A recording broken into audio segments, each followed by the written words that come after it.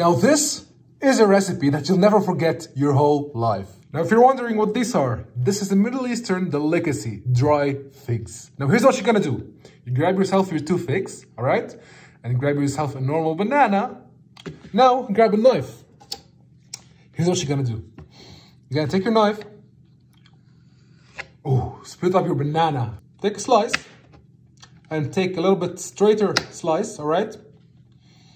Now take your slice, get it applied onto your, well, fig. A dry fig in this instance. And, oh, wait a minute, there's something so important before you do this. Some honey on the spoon, applied, all right? And just put the fig on top. And if you don't know how this is gonna taste, oh, you better try it. Let's try it together.